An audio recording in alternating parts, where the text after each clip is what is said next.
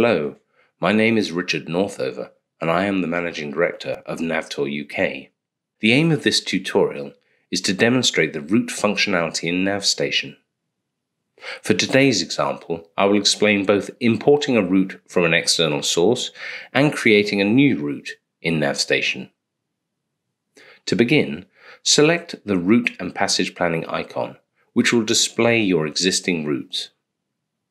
To import the route from an ECDIS or any other location, select the Import Route tab and search for the appropriate file location.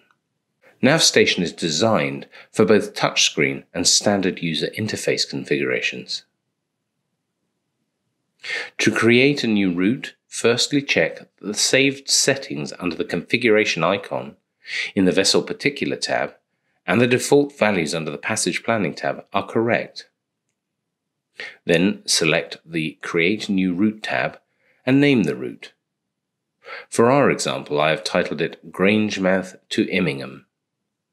Then simply click to drop a waypoint on the chart and follow this procedure to add all of the waypoints for the desired route. As you will see, the waypoints contain the information set in both the Vessel Particulars and the Passage Planning tabs described earlier. You can click on a previously placed waypoint to adjust its positioning. The route can then be edited on a waypoint-by-waypoint basis to change from the default values as appropriate and to add additional detail, such as speed between waypoints, commencement and end of sea passage, type of passage between specific waypoints, pilotage, coastal or ocean, pilot embarkation and disembarkation, waypoint name.